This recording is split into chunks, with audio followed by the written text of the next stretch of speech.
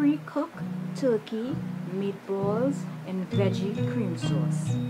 So this is the ingredients that we're going to use, and I have some turkey remaining. I am going to finish remove it from the carcass and replace it into our food processor.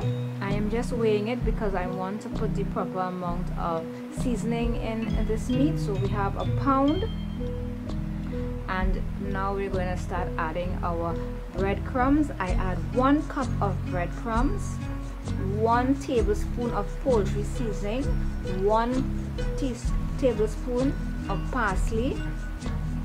I add 1 egg and half tablespoon of Worcestershire sauce. We're going to mix it up, make sure everything is properly well incorporated, and I add 4 tablespoons of garlic butter, and we'll bring that together and start forming our balls. Now I have greased a non-stick pan, and we're gonna use the palm of my hand as a measurement for the size of balls that we're going to create. I am not going to bake this, not fry it. I put it in the grill.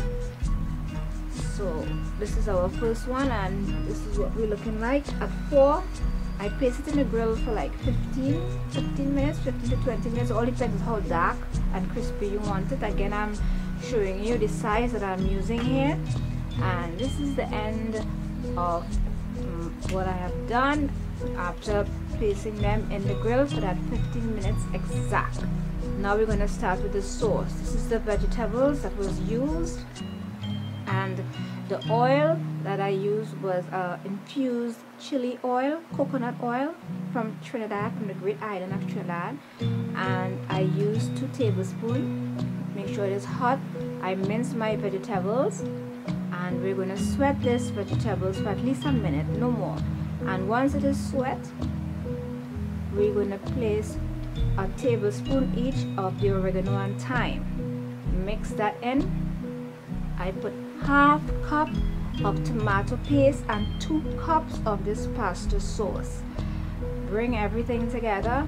You want to give it a taste, and I placed 1 cup of yogurt and 2 cups of tomato ketchup, 2 tablespoons of brown sugar, and 1 cup of wine. I use a sweet wine.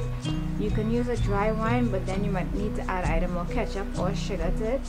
This wine really helps. It gives it a real nice flavor. And we're going to bring it to a boil. Then we're going to add in our meatballs, and we're going to leave that for at least 1 to 2 minutes. And we're going to add half cup of grated cheese and mix the cheese in, and we are done. And this is the end result of this beautiful dish that I made.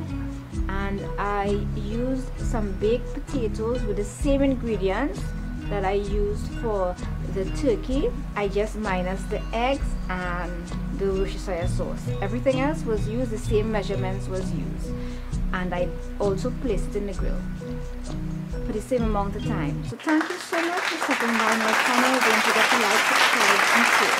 Thank you for watching.